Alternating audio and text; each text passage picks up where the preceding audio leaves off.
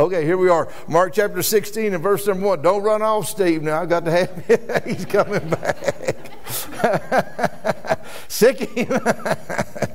Okay, here we are. Mark chapter 16 and verse number 1. I looked up all four, and I'll be reading these in the jail because I want the men to recognize that this is resurrection time. I know that Brother Ross, he's our chaplain out at Price Daniels, and he was out there, kicked their service off this morning. Thank you, Brother Ross. I mean, he's got like 1,300 people to pick from there and to work on and love on, and he's bringing the resurrection message to them there early this morning. And so here we are. We just want to read this and let you see the scriptural context of what Jesus actually did. It's in all four Gospels, Matthew, Mark, Luke, and John. So here it is. When the Sabbath was past, Mary Magdalene and Mary the mother of James and Salome had brought sweet spices that they might come and anoint him. And very early in the morning, the first day of the week, they came unto the sepulchre at the rising of the sun. So they got up early. They said among themselves, who shall roll us away the stone from the door of the sepulchre? And when they looked, they saw that the stone was rolled away, for it was very great. So they knew they couldn't get in without some help. Somebody had done rolled it off. And entering into the sepulchre, they saw a young man sitting on the right side, clothed in a long white garment. And they were, I love this word. Would you say it with me? And they were affrighted. And he saith unto them, be not affrighted. Ye seek Jesus of Nazareth, which was crucified. And would you say these words with me? He is risen.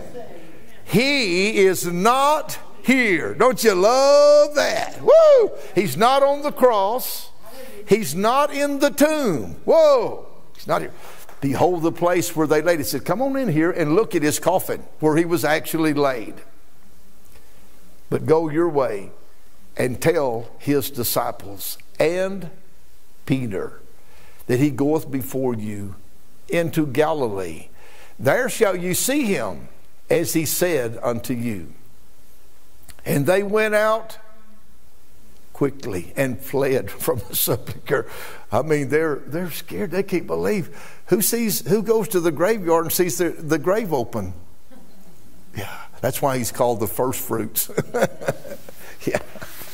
And they trembled and were amazed. Neither said they anything to any man, for they were afraid. Because this dead man is living. Woo! And to see that. Now when Jesus was risen early the first day of the week, he appeared first to Mary Magdalene, out of whom he had cast 7 devils. So if you come this morning and you're full of the devil, Jesus come this morning to cast those demons out. Woo! And to set us free. Isn't he wonderful? And she went and told them that they had been with him, and they mourned and wept. Lord, thank you for your reading of your word. Thank you for the hope we have in your resurrection power. And we love you because the grave burst open to let others see that you were not there. You were risen. And for this we praise you in the name of Jesus. Amen. Now, in light of the resurrection, I would like to take you over to St. John chapter 12. And we're going to read just a few verses here, starting in verse number 20. Because his resurrection has so much power. Our Sunday school lesson this morning that Brother Ben taught was so precious, how he linked together the woman that had the 2 sons, and the creditors had come to take them away, and she runs to the prophet and said, my husband who was a prophet is dead, and now the creditors have come and I have nothing to pay them, so they're going to take my sons. And brought that out, how that the oil was like Christ being at Gethsemane and being pressed. It was a precious Sunday school lesson. Thank you so much. I think Ben and Chelsea was working on that. She would have probably showed the little film if they'd had the opportunity back there, but they showed it here, and it was just wonderful. But here we are. And there were certain Greeks among them that came up to worship at the feast. Now this is when Jesus, just before his going to Calvary. The same came therefore to Philip, which was of Bethsaida of Galilee, and desired him, saying, Sir, we would see Jesus. We want to see Jesus. We've heard about him. We want to see him. Philip cometh and telleth Andrew, and again Andrew and Philip tell Jesus. And Jesus answered them, saying, The hour is come, that the Son of Man should be glorified. And so he's trying to get them ready for his death, burial, and resurrection. And he's telling them, it's time. My time has come. I just got a few hours, and then I'm going to be on the cross. I'm going to be in the grave, and then I'm going to be resurrected. He said, the time has come. Look at verse number 24. Verily, verily, I say unto you, except a corn of wheat fall into the ground and die, it abideth alone. But if it die, it bringeth forth much fruit. Most of us here have been around farming sometime. And you know, anything you plant, you don't go out there in 3 or 4 days and find that seed and that's what you get back. Do you go take what you planted? No. You plant that seed, and that seed dies, but it sprouts in the process, and up comes a brand new likeness. Yeah. If it's wheat or okra or squash or whatever you planted, it's just good to see that, hey, in a little while, give it a few weeks, that's going to come up, make a plant, and it's going to make more produce. Except a corn of wheat fall into the ground, die, it abideth alone. But if it die, it bringeth forth much fruit. So Jesus is likening this to what he's fixing to do. He's fixing to die. He's fixing to be planted. But he's going to come up, resurrected Savior. He that loveth his life shall lose it. He that hateth his life in this world shall keep it unto life eternal. If any man serve me, let him follow me, and where I am, there shall also my servant be. If any man serve me, him will my Father honor. Now is my soul troubled, and what shall I say? Jesus is getting ready to go to Gethsemane, where the pressure is put on it. Remember, and it was so neat how Brother Ben brought that out, that as he was pressed, his last prayer is pressed, and this great drops of blood flowed out of him. The weight of our sins were so heavy upon him. What shall I say? Father, save me from this hour. So he's totally man, he's totally God, but look at the man part.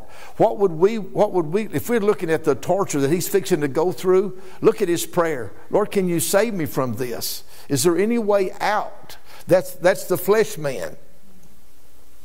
And then here comes the spiritual man speaking. But for this cause came I unto this hour. I'm here for this very reason. Father, glorify thy name. Then came there a voice from heaven saying, I have both glorified it, and I will glorify it again. The people therefore that stood by and heard it said that it thundered. Others said, an angel spake to him. Jesus answered and said, this voice came not because of me, but for your sakes. Now is the judgment of this world. Now shall the prince of this world be cast out. Do you know who the prince of this world is? That's the devil. And Jesus says, I'm going to cast him off his throne. And for the first time, humanity would have opportunity for supernatural salvation. More than just joining a church, more than just shaking a preacher's hand, more than when people ask you if you're saved, you give them a denomination. I go to such and such. But the supernatural fact that you recognize Jesus has washed me as white as snow. He's taken my sins away, and I have become something that I've never been before. I've become a new creature in Christ. Woo! He said, I'm going to do something. I am going to cast him out. Woo!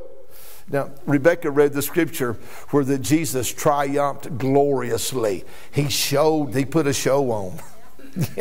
You know why? Right in front of them. You think death has stopped me? You think the grave has stopped me? You think the cross has stopped me?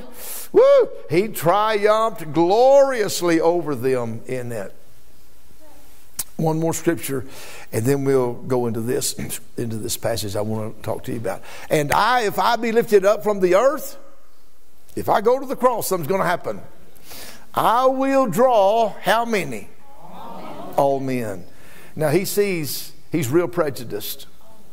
Jesus is real prejudiced. He sees two kinds of people. He sees the lost and he sees the found. And if you're lost, he's after you. He loves you. He wants to bring you in. You may be crooked as a serpent, but if you come to Jesus, you'll be straight as an arrow. Woo! That's what he does for us. He cleans us up, washes us, and lets us become something we've never been before. I was talking to a young boy. I've been teaching him. Was in the pens Friday, working on a bunch of cattle, about, I don't know, about 300 or 400 head. There was a bunch of them. Anyway, they was helping me. One of them was 5 years old, one of them was 8. And so they know, I mean, they're little chatter.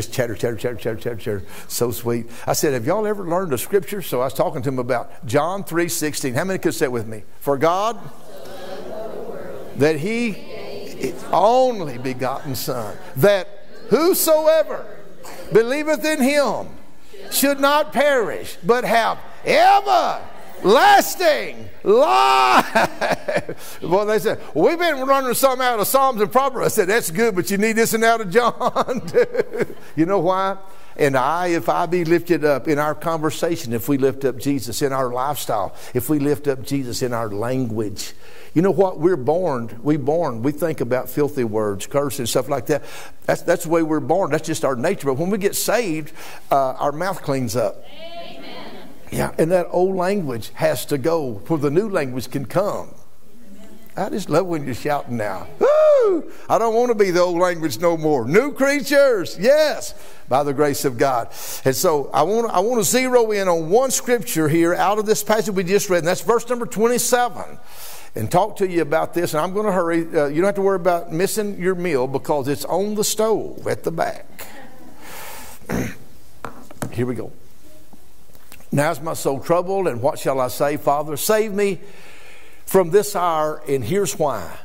For this cause came I unto this hour. So what he's saying to us is that there was a reason. The cause, the word cause means there's a reason for doing this. Why? I was shoeing a little mare the other day, and she was throwing a fit, so I had her in a little shoeing stall, and she got down, turned upside down, and everything else. But when she come out, she had a shoe on that foot. So I let her out, got her back in there, tied her back up, and she went.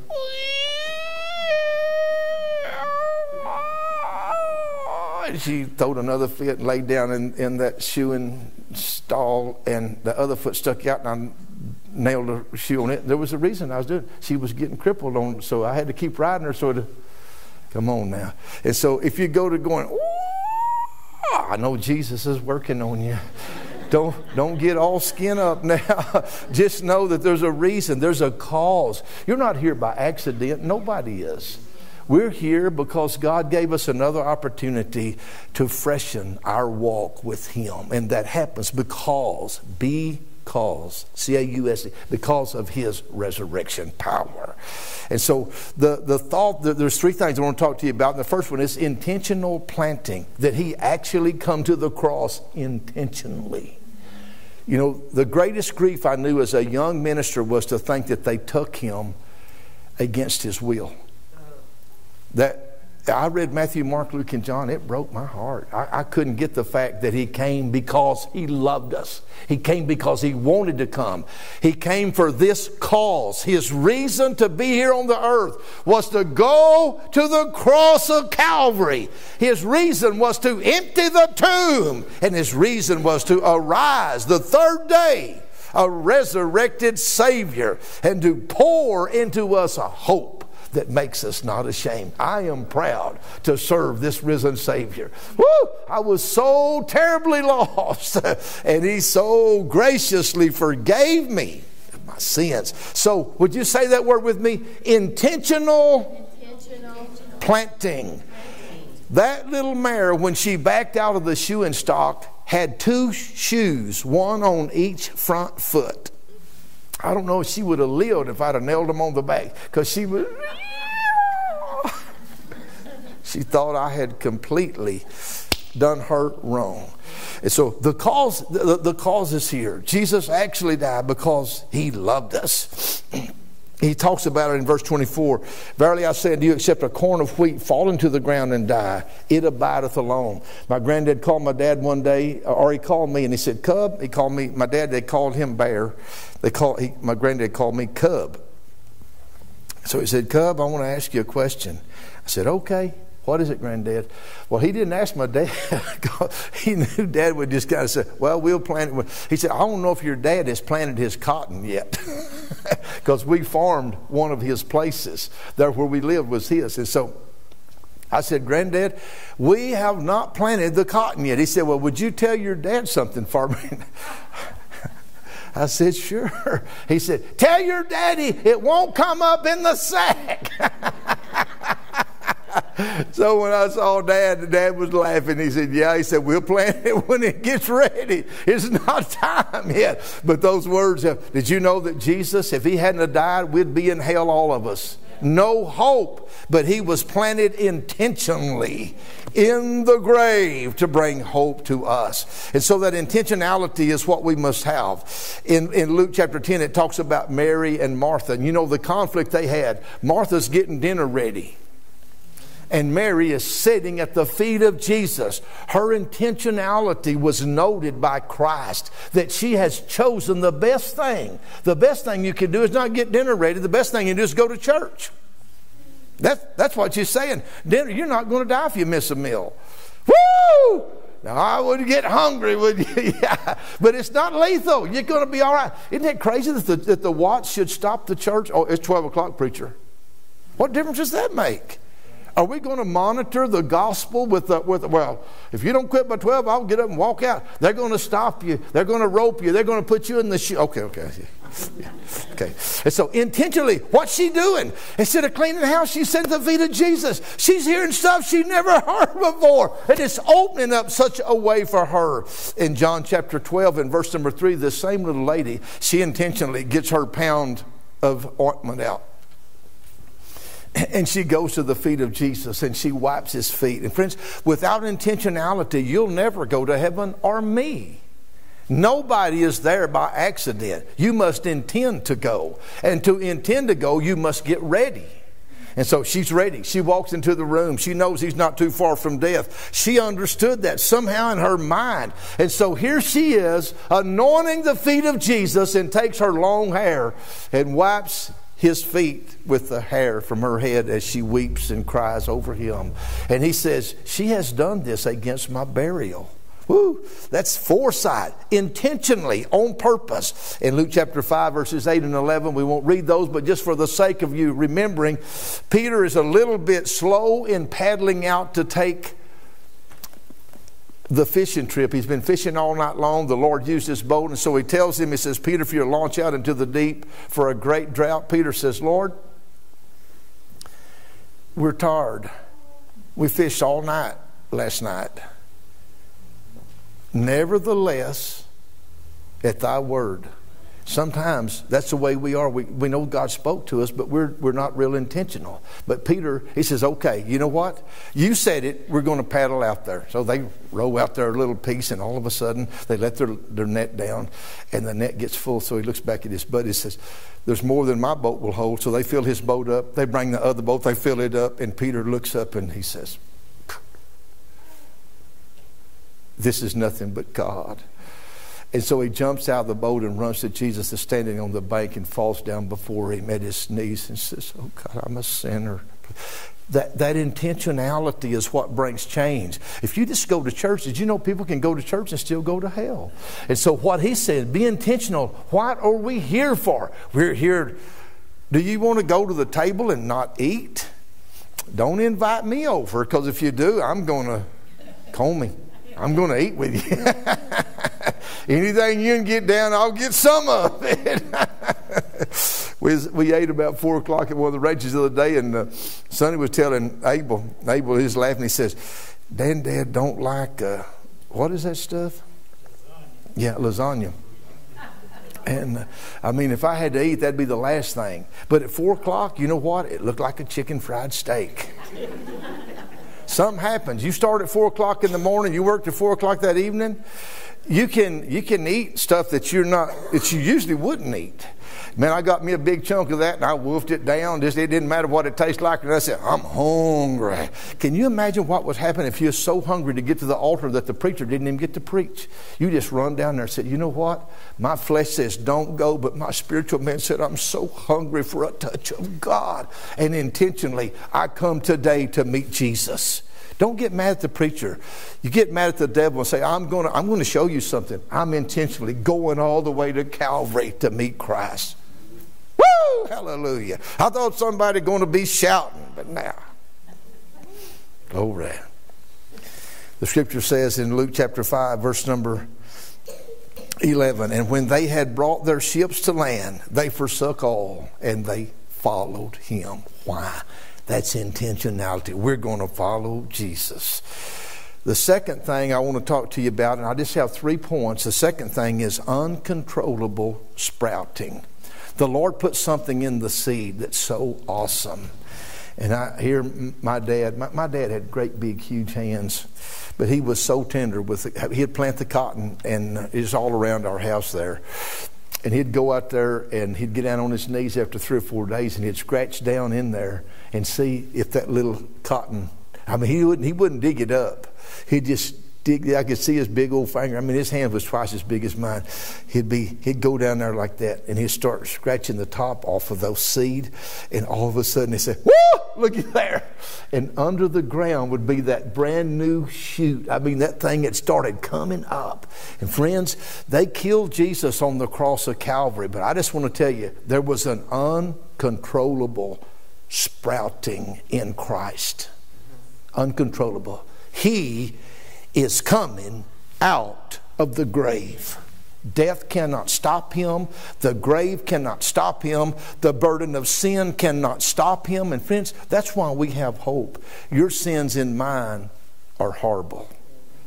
And so we take it to Christ and he covers it up and clears us, gives us a clear account and gives us an opportunity to walk the rest of our life like him. Not to go back and dabble where we come from, but to become the new creatures that's recorded in 2 Corinthians 5 and 17. Therefore, if any man be in Christ, he is a new creature. The old things have passed away. So this uncontrollable sprouting is what the resurrection of Jesus is all about. They couldn't keep him down. Woo! Matthew, or verse number 24 of our text. We're back there in St. John 12, verse number 24. And thank you so much, Sister Leatherwood, for helping us. Verily, verily, I say unto you, except a corn of wheat fall into the ground and die, it abideth alone. But if it dies, what happens? If that seed disintegrates, what happens? It germinates. And look, but if it die, what does it do? It bringeth forth how much? Much fruit. Woo! And so that little seed you planted, when that cotton stalk is about that tall and got bolls all over, there'll be lots of seed in that one plant. Yeah, reproducing. And so he's asking us to recognize that uncontrollable sprouting of Christ. In Matthew chapter 27, in verse number 50, Jesus, when he had cried again with a loud voice, he yielded up the ghost. And behold, the veil of the temple was rent in twain from the top to the bottom. And all of these have such powerful moves of what happened. Now we can go to the holies of holies. The earth did quake and the rocks rent. That's when Jesus died. You know why? Because they're saying something, you heard of the paradigm swing? We swung all the way out of the law into the New Testament righteousness of Christ. Oh, glory. Look at the next verse. And the graves were opened.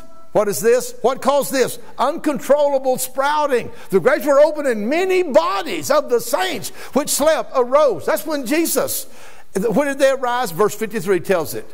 And came out of the graves after his resurrection. Would it be wild if you went down to the donut shop this morning and there was somebody standing there that had been dead about 20 years and they said, hello, how you doing?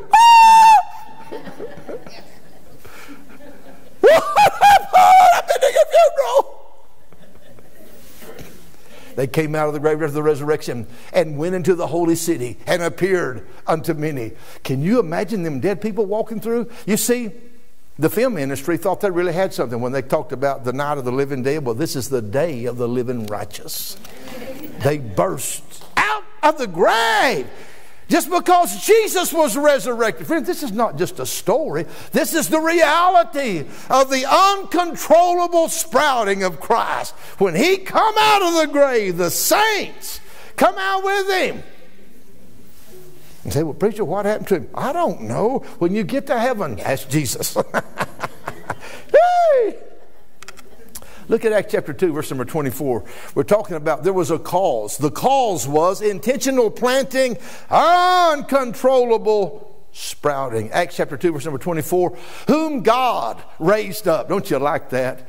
They put Him in the grave, but guess what? God raised Him up, having loosed the pains of death. Because it was not possible. I love this scripture. Because when they planted Him, it was impossible for Him not to rise again, Sister Jean. He's coming out of the grave. Impossible for Him to be holden with it. What a powerful scripture. Isaiah chapter 25 and verse number 8. I love this one too.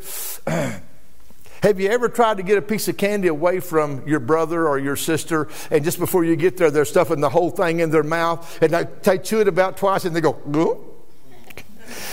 Oh, I see, Sue. You're talking about, oh, yes, Sue did it.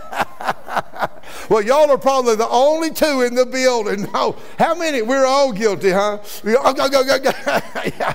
Look what happens. Are they trying to get the last biscuit away from you? And it's like, whoop, all of a sudden, and swallow hard. Look what Jesus did. He swallowed. What did He do? He swallowed up death in victory.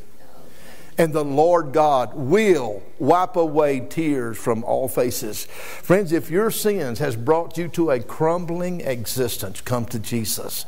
He'll swallow down all of your death, and He'll bring victory, and He'll bring life to you. And that crumbled life will be put back together. He can take a leg and a piece of an ear and build you a whole lifestyle out of it. He'll forgive you, set you free, and intentionally sprout you to rise up out of the grave of sin, to live in the righteousness of Jesus Christ.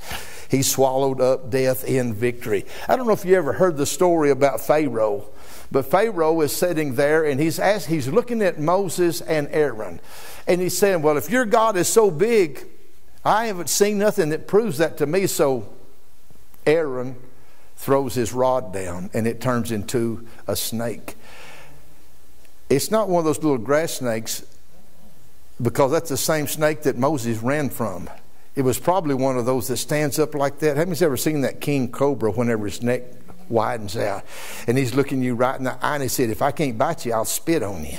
That's the way the devil is. Friends, if he can't actually get his teeth into you, he spits some of his poison out on your life. But something happened.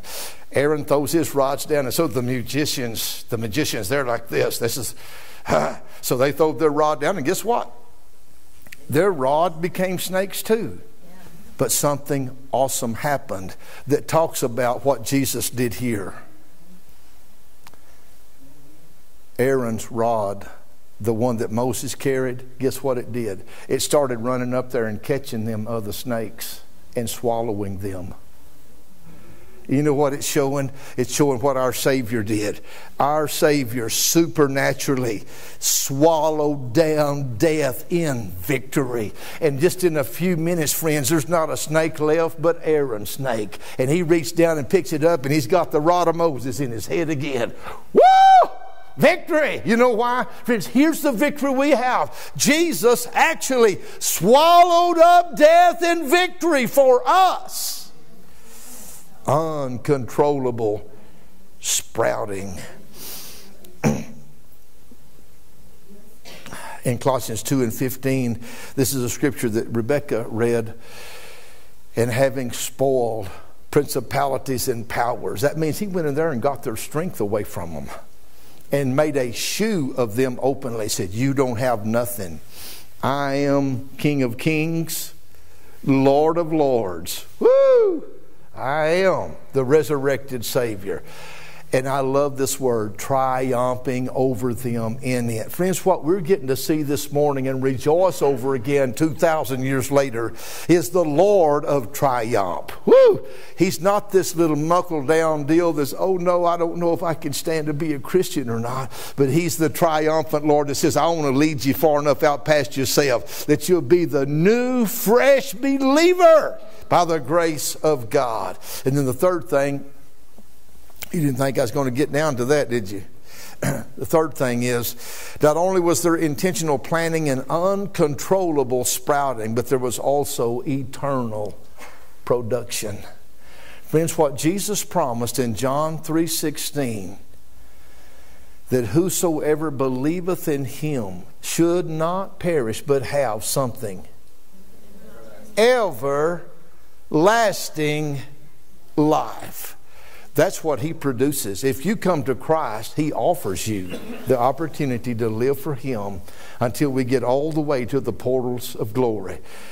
Sister, I heard your prayer. Sister Nord, man, she can't wait to be in the presence of our Savior. Thank you so much for praying over the blood of Jesus. And what a joy to know that He gives us eternal production. He gives us life. We sang the song this morning, because He lives, I can face tomorrow. Because He lives, all my fears are gone. Because I know He's in control of the future. Have you looked at your future lately? Have you noticed that America has changed? That Texas is not the same as it used to be? That there's all kinds of crumbling things going on? And people have bought into some of the most ferocious lies that's out there. And still Jesus is in the eternal production stage. He said, if you'll come to me, I'll do something. And here's His words in verse number 32 of our text. St. John 12 and verse number 32. And if I be lifted up from the earth, I'm going to do something. I will draw all men unto me. And friends, that's what this service is about. Wherever you are, wouldn't you like to take a step closer to Christ? Be drawn into His presence and say, Lord, I just want to turn my all over to you today in the wonderful name of Jesus. In Acts chapter 2, verses 36 and 37, we won't read that. But if you know anything about that passage of Scripture, 3,000 souls were saved. Why? if I be lifted up. In chapter 3 and 4, in chapter 3, the man that's had the palsy his whole life is healed as John and Peter go into the temple. And because of that, in chapter 4, it tells how many men was saved just over that one healing. 5,000 people. Men. Don't talk about the women and the children who were also saved too. But 5,000 men give their hearts to the Lord. What's he saying? You lift up the name of Jesus. He's going to be there to bring salvation and eternal life to us together. Would our musicians come back to this instruments, please, some of you. And I want to give you an opportunity today to come around these altars. We've talked to you about if you're struggling with something, of course, today we would love to take time and pray for you and love on you. And if not, just come and reiterate the fact that, Lord, I know you saved me for a reason. And I want to follow you. If you're intentional, let me be intentional. If you're uncontrollable, let me be uncontrollable, touching other people. And if you give eternal salvation, let me lead people into this beautiful walk of eternal salvation. Would you stand with me? How many would love to join me with this thought that there is a cause, there's a reason for me to be a Christian? And I'm saying today, this Easter morning, that, Lord, I'm asking you, help me to take my stand with God and walk forward in the name of Jesus. These altars are open. If you don't want to pray at the altar, you're welcome to pray at your seat. But would you come in with this thought in your mind? There is a cause, and that cause is I want to see people find Jesus as their personal Savior. Come this morning and let the Lord speak fresh into your life.